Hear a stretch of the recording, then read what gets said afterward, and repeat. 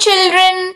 Today we are going to learn how to match a object to the collection which it belongs to. Starting with, this is a dog.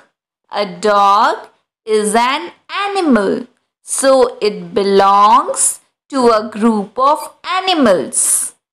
Here, next we see is a brinjal. The brinjal is a vegetable.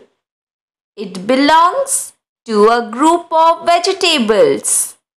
Here is an apple. An apple is a fruit. So, it belongs to a collection of fruits. Here is a tree.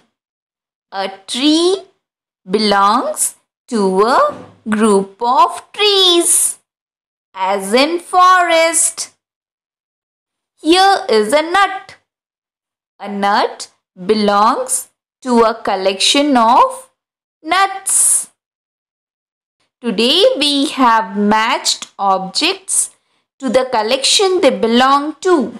For your homework, you are going to complete the exercise from book. Thank you.